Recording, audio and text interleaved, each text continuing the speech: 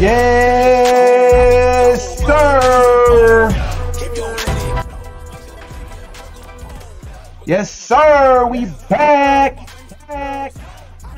What's good, everybody? It's your boy Tosha. We back at it again with some more heat today. Yes, we're reacting to some things.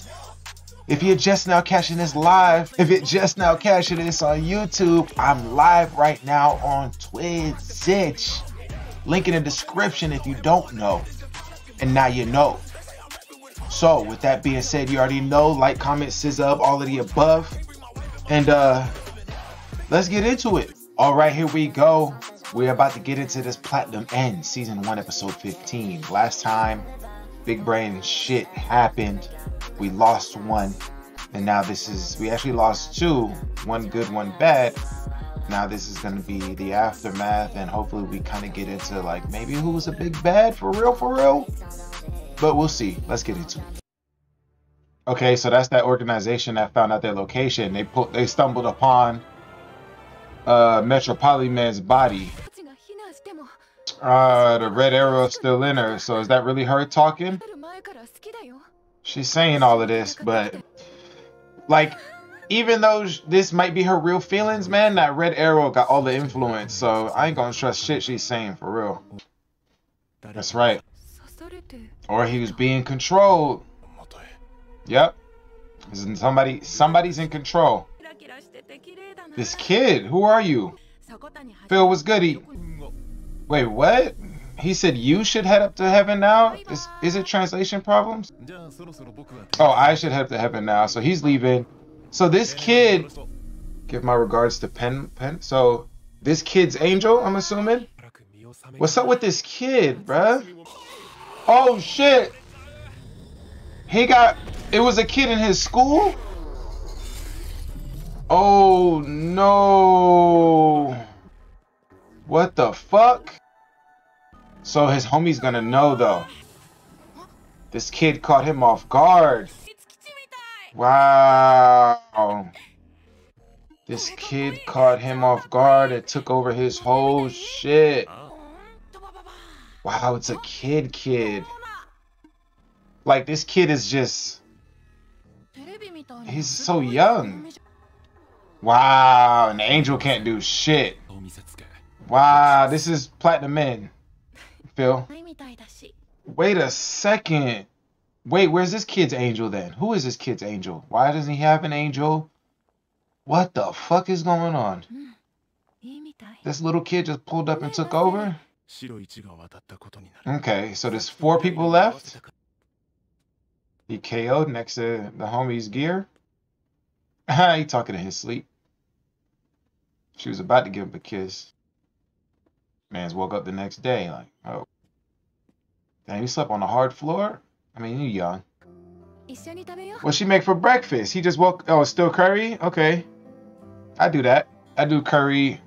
I'm about to eat some curry right now. Not right now. Probably like an hour or two. I just gotta warm it up, throw it on the rice, and I'm good to go. Japanese curry at that. The fuck is that? That was 1, 2, 3, 4, 5? 5 angels? Bro, what? 6. What the fuck? Whoa, what's up? So they got a special meeting when half is out. Wow. Okay, so there's 6 candidates left. Oh, games. First rank. Angel of Truth. Okay. Ah. She made her shit. She said, look, I'm gonna just live my life. Fuck being a god. 800 days left. The Angel of Games. See? He around here playing games and shit. Why they all look tough and shit? Except for them two. They look soft. Do the angels reflect their masters? God damn, this little kid. Damn, salad. Sandwiches. Sound like Yu-Gi-Oh! With the god candidates? Who's going to become the next god? This show is basically a group of this is basically a group of suicidal god candidates. Wait, what? This boy is the big brain. Exactly. He's the... Wow. They made a 6th grader the big bad? How y'all supposed to secure him? So basically everybody that's a God candidate has committed suicide, but the angel saved them before they died and made them a God candidate. So all these people were committing suicide at the same time. They all were saved. They all became God candidates. Some of them want to be, you know, some of them are just trying to kill other candidates to become gods. Like this little kid said, he don't want to be God. The other chick is on an island just enjoying her life. Like, you know, humans doing selfish shit like they probably would do in real life. He's telling the whole history right now to everybody. The new god is choosing, the old guy's choosing new gods. He's got the game one. He's got the fucking angel of games. So no wonder this kid got the angel of games. He's gonna play mad games. So he was literally just a lonely kid. How did he commit suicide? He took sleeping pills. See that? He got scared. He got scared because Metropolitan Man wanted to kill all the other God candidates. So this kid just did everything in self-defense. Wow. This kid liked that. He liked the fight between the two God candidates because it felt like a live game. Oh, this kid's dangerous. Look at that. Oh, yeah. So he's going to turn a lot of people against each other. Okay, so the kid thinks the world should choose who the next god should be. Wow, what a kid. Wow, what a craziness. He gonna have the whole world tracking down the god candidates. And he's endorsing Red. He's endorsing the main character. Now, this is some weird shit. This is some crazy shit, because this kid, even though he is a 6th grader, he's a kid, mentally, he still sees everything as a game.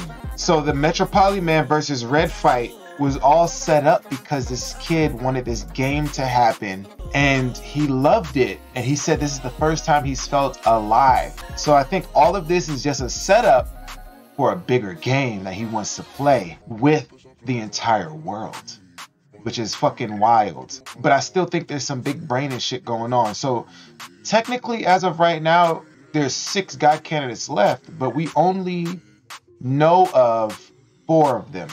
We know of the 2 main characters, the guy and the girl. We know of this little kid, and we know the chick that was on the beach just living her regular life. So we actually know what 4 of them look like. The other 2 are completely random. We don't know. They could be anybody in the world right now, and anywhere in the world right now. So we're also looking for 2 more guide candidates. The concept of this shit is kind of crazy. It's a different concept. I'm fucking with it, you know. It's different for sure. A lot of big brain shit going on though, since, like I said, there's something else to this kid. This kid's pretty smart to be who he is. To break down all that information, you're in 6th grade and you're comprehending all of this. As a 6th grader, you're pretty smart. Like he said, he was like, yeah, I could have lived in this world normally, but you know what I'm saying, I was kind of over it, which is crazy to even think about when you're in 6th grade, that you were over life in 6th grade. He has the Angel of Games, who definitely probably put some shit in his ear, and now they're playing a big ass game of chess right now, and this kid is the big bad. We still have 2, like I said, 2 more God candidates in secret. They could be bad, they could be good, they could want to be God. We don't know what they're doing, but there's a lot of story left to unfold, and we had over 800 days left before they choose the final God. So a lot of shit can happen in 800 days, of course. So yeah, a lot of shit to go on, a lot of shit can happen. Very interesting. This kid just outed every detail of the situation. This kid told everybody everything. Red arrows, white arrows, angel's name, the whole scenario, how he became a god. He told everything. So this is on some different shit right now. The whole story and everything just completely flipped because everything was working in secret. Now it's completely open to the world. Now people of the world can also, you know, just being normal people, we know that there's going to be 3 sides. to the world. There's gonna be people who don't give a fuck. There's gonna be people that's gonna be super for it. There's gonna be people that's gonna be super against it. We know that, right? Now we're gonna see like who the fuck, who else is gonna come into play, governments wise and shit like that, to start to figure shit out. Because you know, governments always want control, and governments always want, you know, all types of shit, you know, and obviously safety as well. But yeah, it's gonna be kind of crazy to see who's gonna come into play to figure out the next steps of are they going to try to help the God candidates? Are they going to try to kill the God candidates? Are they going to try to, you know, we don't know what these other factions are going to do, but shit is getting real interesting, and the story just kind of opened up. You know, it was kind of doing this. It was kind of like linear, and all of a sudden now it's like, oh, there's these possibilities have just opened up this this story. So yeah, very interesting, very crazy, fun anime if you're into the big brain and weird eerie shit. But yeah, man, that was Platinum In. Hey, if nobody's told you, I'ma tell you I appreciate you. Appreciate you for stopping by the stream. Appreciate you for kicking it with your boy. Come pull up on me if you haven't already. You feel me? And hey, I appreciate you. I'm gonna catch y'all next time. As always, have fun, stay fly, and be free. I'm out.